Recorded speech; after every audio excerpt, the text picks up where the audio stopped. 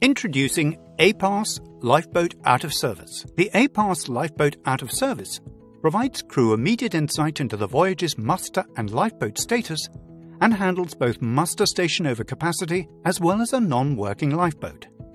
During summer or winter vacations, more inside cabins are booked with families. This can cause an overcapacity issue at some muster stations, requiring crew to move guests so that there is enough room in the associated lifeboats. Should an emergency occur, the system uses actual check-in location to provide the crew with the most accurate information.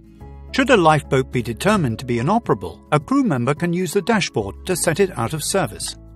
A system confirmation is required to ensure the user is setting the correct lifeboat out of service. The system will programmatically calculate movements for guests to muster stations with unused lifeboat capacity. Suggested moves based on the decrease in the number of active available lifeboats are immediately viewable to the crew. Such moves are based on the ship's walkout plan, including the overcapacity rafts if needed.